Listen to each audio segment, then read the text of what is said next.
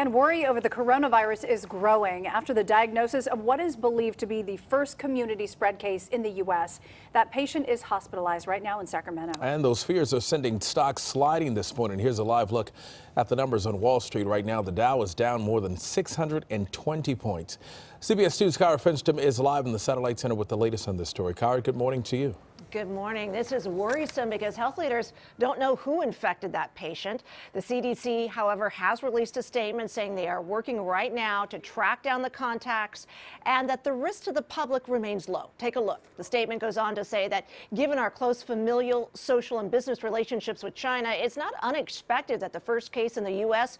would be in California. That's why California has been working closely with federal and local partners, including healthcare providers and hospitals, since the outbreak was first reported in China, and we are already responding. Here's what we're learning from Sacramento. There's probably other cases out there in the community that we don't know about. Doctors at the UC Davis Medical Center fear a patient here might just be one of many who were unknowingly infected by someone with coronavirus. The individual was transferred to the center last Wednesday, already intubated and on a ventilator. He or she wasn't tested for the virus until Sunday. The results came back positive just yesterday. It's the first case of what doctors are calling community transmission.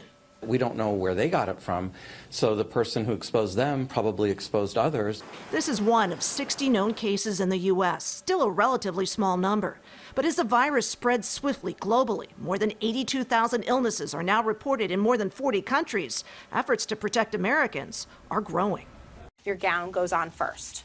Just outside New York, hospital workers are being trained to protect themselves. Right now, more than 80 people who may have been exposed in China are being kept isolated in their homes. We're in a state of high vigilance, high readiness, all elements of the city government to address this crisis. Here in the Southland, LA is also taking extraordinary precautions. We're disinfecting LAX every hour. We're making sure that those points of entry are as secure as we can possibly make them. And in Orange County, the Board of Supervisors declared a local emergency because of the virus yesterday. The declaration would give the county's health director more power to react to any potential epidemic. But there has only been one confirmed case in the OC, and that person has recovered.